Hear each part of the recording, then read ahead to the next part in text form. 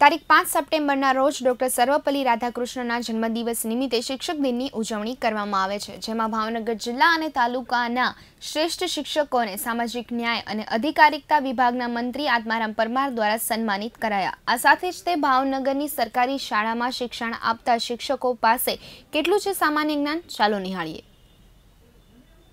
જિલ્લા વહીવટી તંત્ર અને શિક્ષણ તંત્ર આયોજિત તારીખ 5 સપ્ટેમ્બરના રોજ શિક્ષક દિન નિમિત્તે ભાવનગર જિલ્લા અને તાલુકાના શ્રેષ્ઠ શિક્ષકોનો સન્માન સમારોહ 2017 યોજાયો, જેમાં રાજ્યના સામાજિક ન્યાય અને અધિકારિતા વિભાગના મંત્રી આત્મારામ પરમારની ખાસ ઉપસ્થિતિ રહી હતી।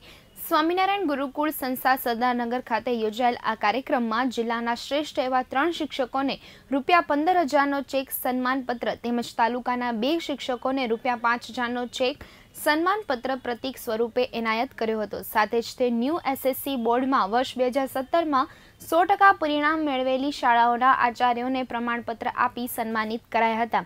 આ સાથે જ તે આ કાર્યક્રમમાં રંગારંગ સાંસ્કૃતિક કાર્યક્રમ પણ બાળકીઓ અને વિદ્યાર્થીનીઓ દ્વારા યોજાયો હતો। મિત્રો, આજે શિક્ષક દિન નિમિત્તે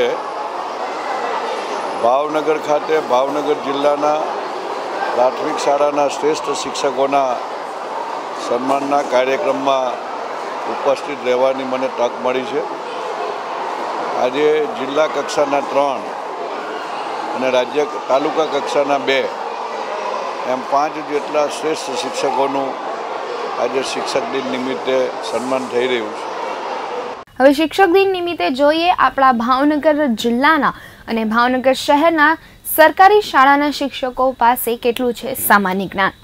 ચિત્રા જીઆઈડીસી ગુરુકુળના બટુકભાઈ સર્વપલ્લી રાધાકૃષ્ણ વિશે સંપૂર્ણ માહિતી આપી રહ્યા છે। ત્યારે જે લોકોને શ્રેષ્ઠ શિક્ષકનો એવોર્ડ મળ્યો છે અથવા જિલ્લાભરમાંથી શ્રેષ્ઠ શિક્ષકોને એવોર્ડ આપવાની પસંદગીની કમિટી છે તે શંકા ઉપજાવે છે। શિક્ષકોને શ્રેષ્ઠ શિક્ષકોનો એવોર્ડ મળ્યો છે તે શિક્ષક દિનની ઉજવણી બાબતે કેટલી જાણકારી છે, ચાલો જોઈએ। ખરેખર દુઃખ સાથે કહેવું પડે કે ભાવનગરના મેયર હોય, ચેરમેન હોય કે કોઈ પણ પદાધિકારી હોય કે કેટલીક પ્રાથમિક સ્કૂલના શિક્ષકો હોય કે આજે જેને માટે મોટો સમારંભ રાખવામાં આવેલો, જે શિક્ષકોને શ્રેષ્ઠ શિક્ષકનો એવોર્ડ આપેલો, એ પૈકીના 3 થી 4 શિક્ષકોને આજે કેટલામો શિક્ષક દિવસ ઉજવી રહ્યા છીએ તેનો ખ્યાલ નથી। ખરેખર જનરલ નોલેજની કેટલી કમી છે। ખરેખર દુઃખ સાથે કહેવું પડે કે વિકાસ ગાંડો થયો છે કે શિક્ષણ ગાંડું થયું છે એ ખબર નથી। શિક્ષણના આંટડા ચલાવતાની ફી હજી કંટ્રોલ કરી શક્યા નથી। તેવા સંજોગોમાં આપણે સારા શિક્ષક, આ સ્કૂલના શિક્ષકને પૂછીએ કે આ બાબત સાચું જ્ઞાન આપે।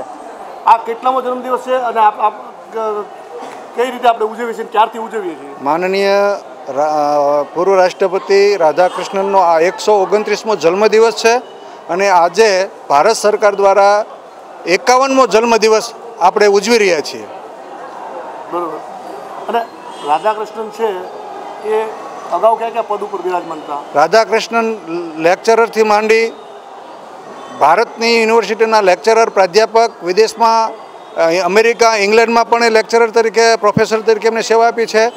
રશિયાના ભારતના એમ્બેસેડર તરીકે એમને પણ સેવા આપી છે અને 52 થી 62 સુધી એ ભારતના ઉપરાષ્ટ્રપતિ રહ્યા છે અને 62 થી 67 સુધી એ ભારતના રાષ્ટ્રપતિ રહ્યા છે અને ત્યાર પછી પણ એમને શિક્ષણનું કામ શરૂ રાખેલું અને 1975માં એ દેહાંત થયા।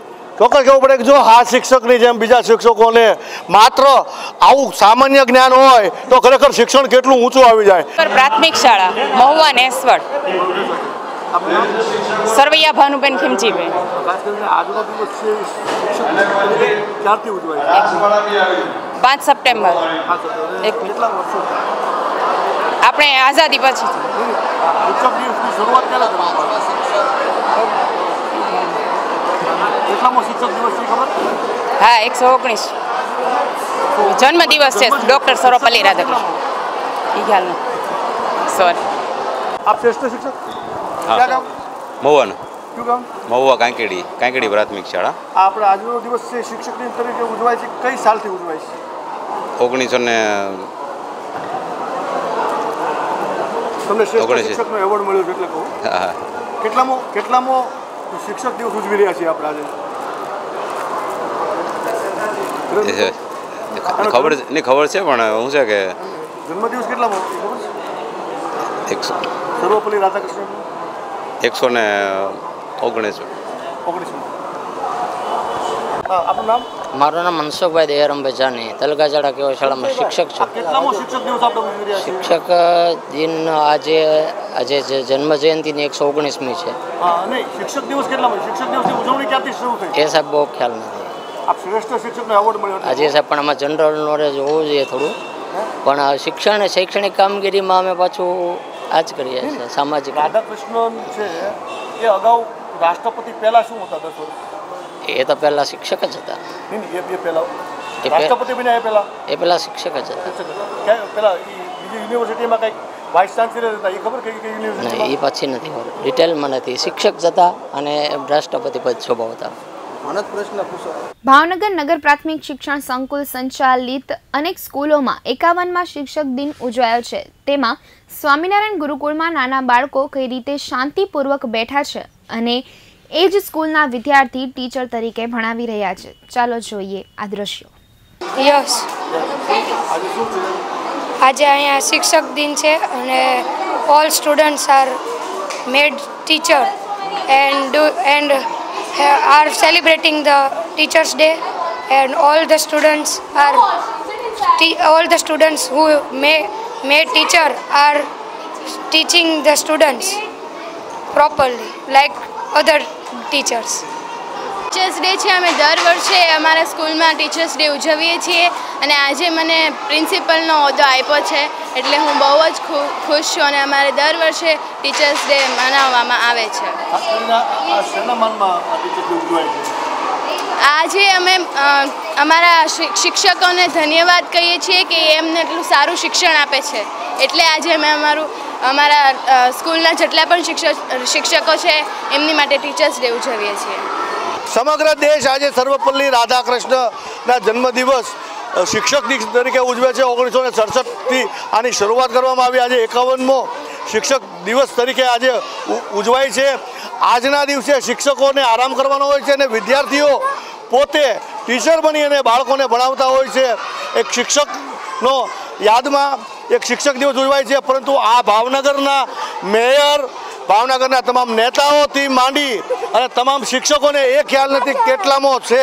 ખરેખર આ દેશની કમનસીબી કહો કે જે ગણો ખરેખર વિકાસ ગાંડો જો છે એ વાત તો હકીકત છે. શિવાજી સર્કલ પાસે આવેલ પંડિત દીનદયાળ ઉપાધ્યાય પ્રાથમિક શાળાના શિક્ષકો સર્વપલ્લી રાધાકૃષ્ણ વિશે અને શિક્ષક દિન વિશે કેટલું જાણે છે? ચાલો જોઈએ. રાધાકૃષ્ણ સર્વપલ્લીનો જન્મદિવસ અને એમને જ્યારે મૃત્યુ પામ્યા અથવા તો એમણે જ્યારે કીધું ત્યારે પહેલાં રાષ્ટ્રપ્રમુખ એમ કીધું હતું કે મારો જન્મદિવસ આજ પછી શિક્ષક દિન, એટલે આપણે આઝાદીના વર્ષ છે એપ્રોક્સિમેટ, એટલે લગભગ 70મો શિક્ષક દિન છે આપણો. મને રાધાકૃષ્ણ સર્વપલ્લીના જન્મદિવસને એમની ઈચ્છાથી આ શરૂઆત કરવામાં આવી. હવે એ એકચ્યુઅલી મને નથી.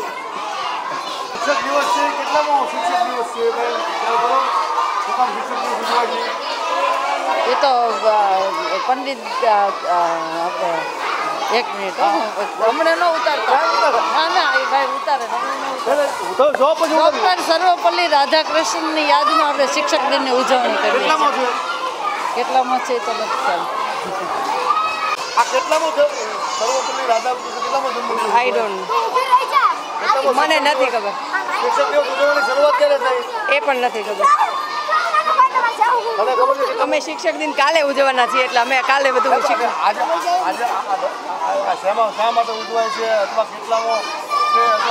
ડૉક્ટર સર્વપલ્લી રાધાકૃષ્ણનો જન્મદિવસ હોવાથી એને બાળક અને બાળકો પ્રત્યે પ્રેમ પણ હતો એટલે. શા માટેમાં તો એવું છે કે બાળકોને શિક્ષક તરીકેનો જે સારો અનુભવ મળે, એક દિવસનો શિક્ષક બનવામાં એનો જે ઉત્સાહ હોય છે ને એ એકદમ અવિરત ઉત્સાહ હોય છે.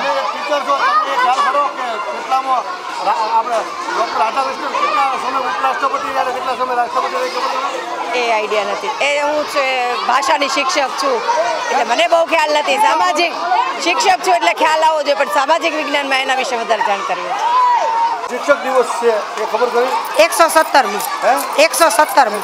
બીજી વાત કે શિક્ષક દિવસ કેટલામાં ઉજવાય છે એમ હું એનું પૂછું. એમણે જાહેરાત કરી પછીનું ગણાય ને, પોતે જ્યારે રાષ્ટ્રપતિ થયા પછી પોતે ડિક્લેર કર્યું કે મારો બર્થડે છે એ શિક્ષક દિન તરીકે. કેટલામાં એમ એ નથી ખ્યાલ મને. કઈ સાલમાં જાહેરાત કરી ખબર? પોતે ઓલા નિવૃત્ત થયા જ્યારે પોતાના રાષ્ટ્રપતિ પદેથી ત્યારે. અને કઈ સાલ એ નથી ખ્યાલ. કોનું ખબર નહીં, એ ખબર નથી. બીજી ભૂલ છે 1962માં તો એ રાષ્ટ્રપતિ બન્યા 67 થી ઉજવાય એટલે એ આસપાસ એમ 62-67 ત્યારે સાંભળો એના 65 થી 65 સુધીની એની 5 વર્ષની ટર્મ પૂરી થઈ એટલે એને એમ કીધું કે મારો જે બર્થડે છે એ એઝ અ ટીચર ડે તરીકે ઉજવવો જોઈએ. એટલે 67 થી ઉજવાય છે, 67 થી 70 એટલે અત્યારમાં 67, 33, 34 ને 17 બીજા 51મો શિક્ષક દિન હાલે. પણ તો પણ એને એમાં એવું છે એને જન્મદિવસથી ને લીધે ઉજવવામાં આવી ખ્યાલ છે પણ એનો ક્યારે આ જાહેરાત કરી ખ્યાલ નથી.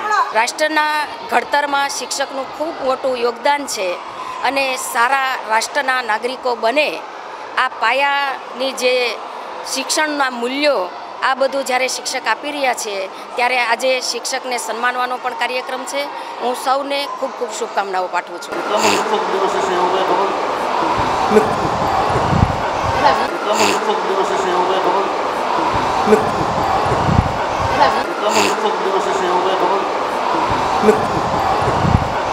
પાંચમી સપ્ટેમ્બર એટલે શિક્ષક દિવસ તરીકે ઉજવણી કરવામાં આવે છે. પૂર્વ ઉપરાષ્ટ્રપતિ અને રાષ્ટ્રપતિ સર્વપલ્લી રાધાકૃષ્ણના જન્મદિવસની ઉજવણીના ભાગ સ્વરૂપે ઉજવવામાં આવે છે. વાત કરીએ તો આજના દિવસ એવું હોય છે જ્યાં જે સ્કૂલના સ્ટુડન્ટો હોય છે, જે ક્લેવર સ્ટુડન્ટો હોય છે, એ ટીચર બને છે. એ ટીચર બની અને પોતાના વિદ્યાર્થીઓને ભણાવતા હોય છે. ત્યારે ચોક્કસ કહેવું પડે કે આજે બાળકો શિક્ષકોને આજે આરામ હોય છે, પરંતુ શિક્ષક કેવી રીતે ભણાવે છે તેવું આ બાળકો આબેહૂબ વર્તન કરતા હોય છે અને તે બાળકોને કંટ્રોલ કરી અને ભણાવે છે. આપ જોઈ રહ્યા છો જે બાળકો જે રોજની માફક શાંતિથી ભણી રહ્યા છે, ભણાવવાવાળા ટીચર પણ એ આ સ્કૂલના સ્ટુડન્ટ જ છે. ત્યારે આ દિવસને યાદ કરતાં ચોક્કસ કહેવું પડે કે ભાવનગરમાં શિક્ષક દિવસ ઉજવાઈ રહ્યો છે, પરંતુ ભાવનગરના મેયર નીમુ બાંભણિયાને એવો ખ્યાલ નથી કે આ કેટલામો શિક્ષક દિવસ ઉજવાઈ રહ્યો છે. 119મી વર્ષગાંઠ. ભૂખ અને ભ્રષ્ટાચારની વાતો કરતા ચેરમેન સુરેશ ધાંધિયા અને 33 ઊંચી આંગળી કરે એવા કાંધિયા આ મહાનગરપાલિકામાં કહેવાય છે કે હમણાં તો ઓલું બહાર પડ્યું છે, રોડ ઉપર રોજ સોશિયલ મીડિયામાં હાલે છે કે વિકાસ ગાંડો થયો છે. 119મી સર્વપલ્લી રાધાકૃષ્ણનની જન્મ જયંતિ શિક્ષક દિન ઉજવાઈ રહ્યો છે. કેટલું નોલેજ છે એ જુઓ. આ ભાવનગરનો વિકાસ ખરેખર વિકાસ ગાંડો થયો છે એ કહેવામાં અતિશયોક્તિ નથી. કેમેરામેન નાનો ચુડાસમા સાથે પ્રદીપ શુક્લ, વિટકોસ્ટ ન્યૂઝ, ભાવનગર.